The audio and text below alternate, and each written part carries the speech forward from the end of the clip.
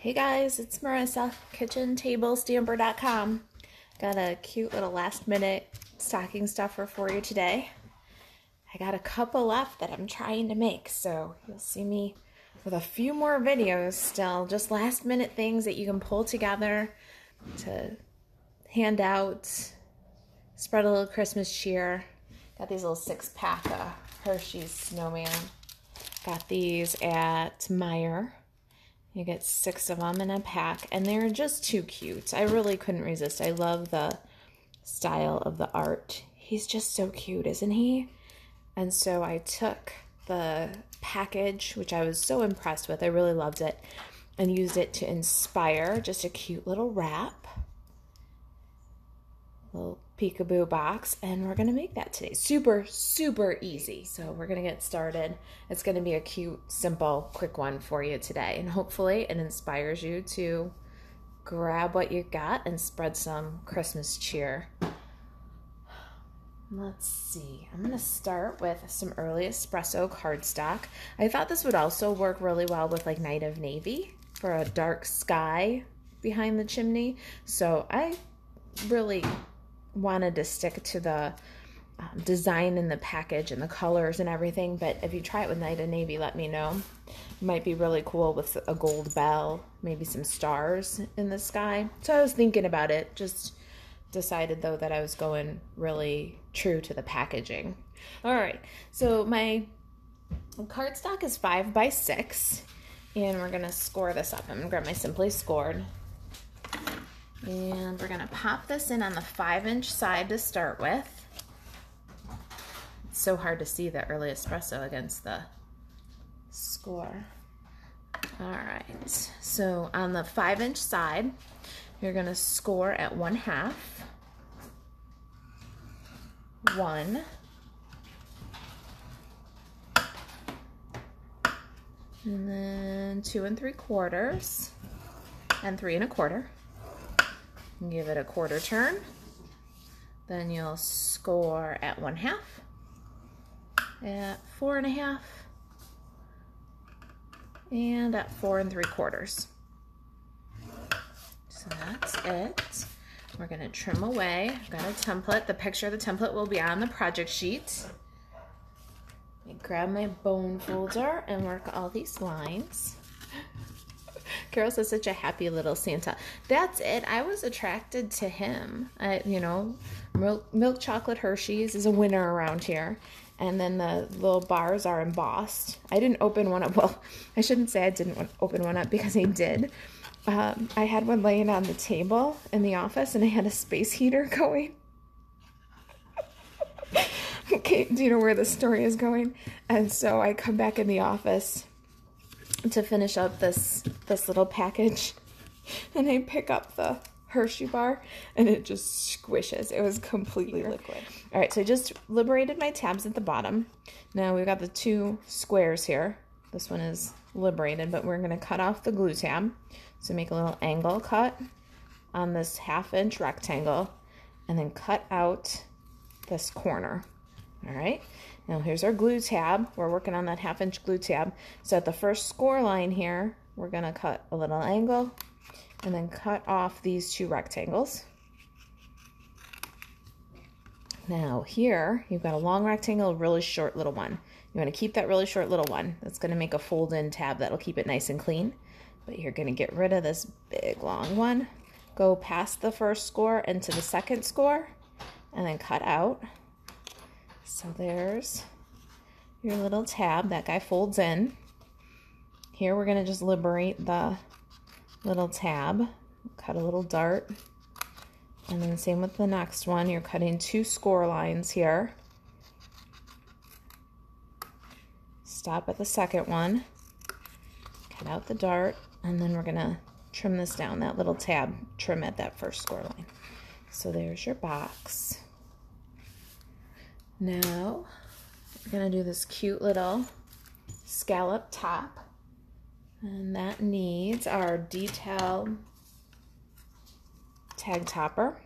And this is going to be a little tricky to get in here. What I found worked best is if I folded down all these tabs.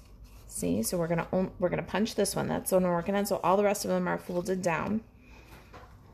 And then you're gonna guide this tab into the punch so that you can line up the scallops. Now it's not 2 inches wide. This is only 1 3/4. So you're gonna line this edges up with this little scallop here. All right, so we're gonna slide that guy in. And you're gonna slide the tab in, and then the rest of this is gonna go under. Do you see how it's underneath? We're gonna guide it from behind now till it stops, lining up those little scallops.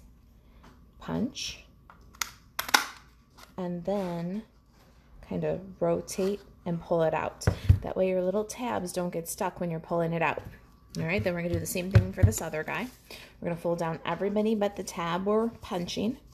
So those are folded down.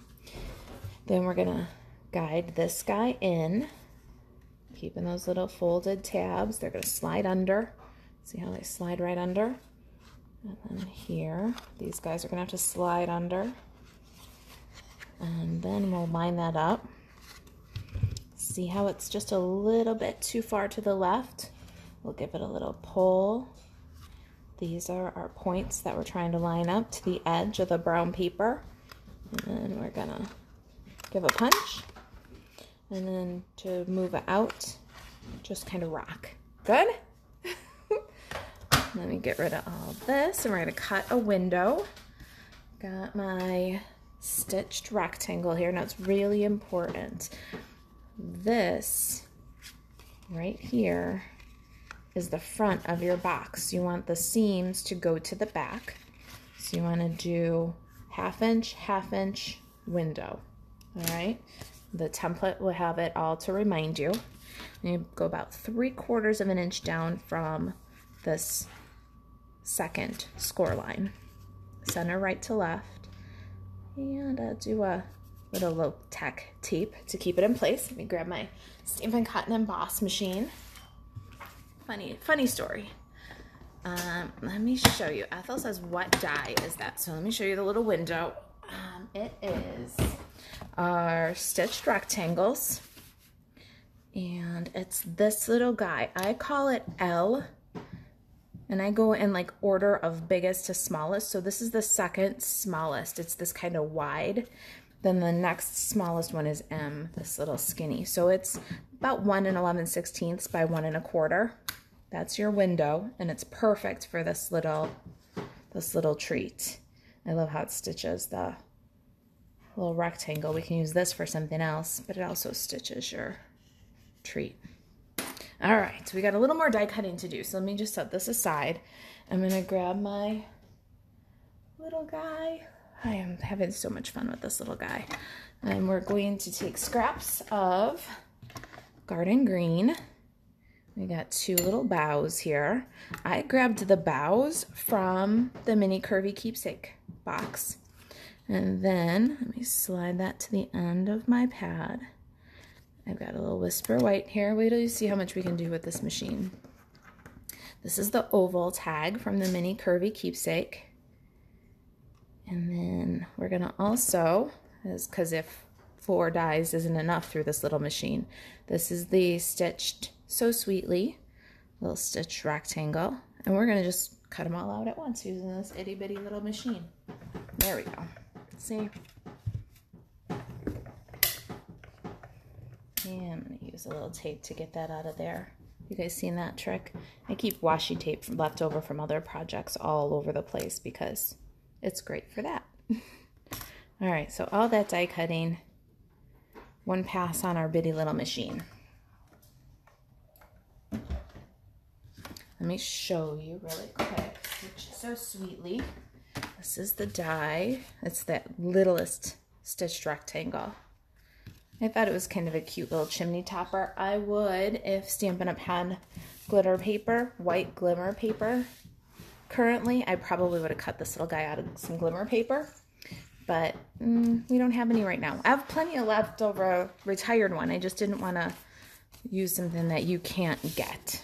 All right, so one more step, and we're going to need our big Stampin' Cut and Emboss machine again, but I think I'm going to stamp first.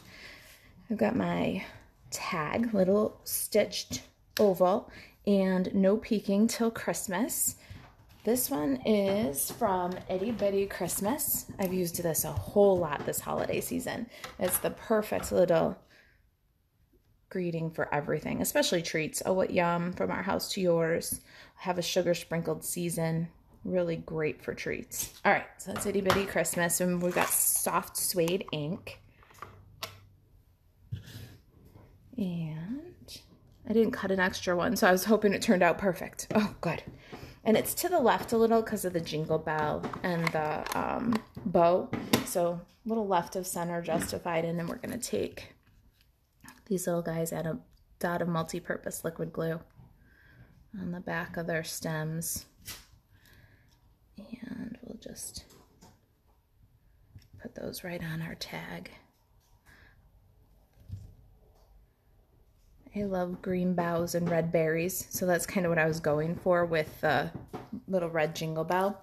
These are so much fun. Jingle bells, they are on closeout. You get, oh, I believe 24. Yeah, 24, 3 colors, shaded spruce, cherry cobbler, and gold. They match Stampin' Up! Colors awesome. And they're on sale, 24 bells, $2.50. So if you got an order going in for the closeout, grab some of these little bells. They make great accents on treats. And at 10 cents a bell, awesome. All right, so let me grab my Stampin' Cut and Emboss machine. I've got a piece of real red cardstock. It is 1 5/8 by 4 5/16. We're gonna pop it into the brick. I think it's brick and mortar 3D embossing folder, and it's got a definite vertical horizontal pattern here, so we want to line it up on our bricks, and we pop that through the Stampin' Cut and Emboss machine. This one's 3D, so you use 1, then the folder, then 4.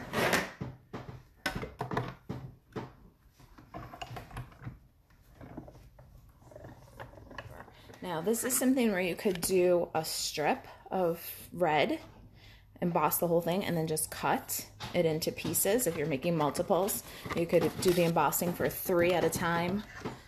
2 passes would emboss everything you need for the whole pack of Santas. Here's our little Santa, our tag, and the home we're building for him. Now here you're going to want to use a strong glue or a liquid glue. I'm going to use my Seal Plus. We're going to adhere the brick to the base. Then you want to draw lines at the edges of this paper. You want to go all the way to the edge. All right. A lot of adhesive because this is going to get folded. You want to line up so that you're over the first score line and just a bit beyond the edge. That's okay, because once we work this with our bone folder and bring it all together, it's going to work out just fine. So we're going to gently work the score, and then the next one, we're going to fold it and gently work the score. You don't want to work your brick pattern out. You just want to get a nice crease again and gently work the score. And I found that this way, with a little extra 1/16 of an inch, and gluing it to the front of the box, so when it comes together, was easier than trying to figure out all those 1/16ths to wrap it. So before you put your brown box together, add your little brick chimney detail. Let's get some adhesive to put this guy together. We're gonna go along the long tab all the way, and then skip the window tab and put it on the back tab. All right. I need to take your pick tool here. I am not much a spatula user. I like the little piercer to help me get my adhesive rolling. Going to fold this guy in, bring this guy around. We're going to square up our box. Watch your score line at the top and at the bottom. Line it up nice and square, and then you can just press down and burnish. The bottom, inside tabs, or the side tabs will go in, and then the back to the front. Peel, and then the front to the back. So now all your seams go to the back, which is great. I take my bone folder and burnish that. He's just too cute. Let's get him in there so he peeks out.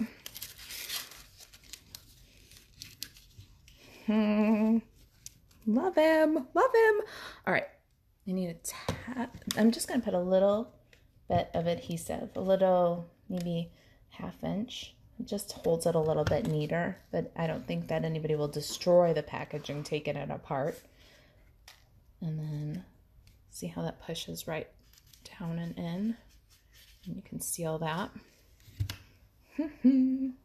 Our little rectangle. You could add some glitter here or use some glimmer paper if you wanted to make it look snow-capped. I hope that Stampin' Up! Will bring back some of our white glimmer paper. Really comes in handy. We're going to pop that up on the front of our treat. Let me bring in what we're doing here so you guys can see. All right, so I've got my sticky dimensionals, and we're going to just cover the very edge there. Make a little chimney topper. And it's a really simple little treat. That's the idea now, is just to get you through the holidays with those last minute things. Hopefully take some of the stress off you and help you spread some cheer. We're just going to reapply our tag the hole through the greenery. So much fun. All right, I need ribbon. I thought that the little polka dot tool looked between, you know, fluffy snow or starry night. It just seemed to be the perfect ribbon. So that's what I've got here. I'm going to thread through the box and tie it closed. And then I'm going to cut away from the spool, which I don't usually do. I keep wasting so much ribbon on the tails because I want to take both tails through the tag for this particular project. Need some ribbon scissors. We all know my paper scissors bounce off ribbon. Okay, there's our tails. We're going to take both ends of the tail and we're going to thread it through from back to front on our tag here. And you should be able to just catch the corner. But if you're having trouble, kind of aim the corner, you know, that top edge. I usually cut an angle and then just use your take your pick tool, give it a little push, and then watch. No problem. This ribbon looks harder to thread than it really is. All right, now let me show you even more. Here's our one tail. We're gonna just get that going through the bell. And we can do the same thing. This one I've already got the tail through, but if you need to give a little push with the take your pick tool, you can. Just grab the tail and look how easy.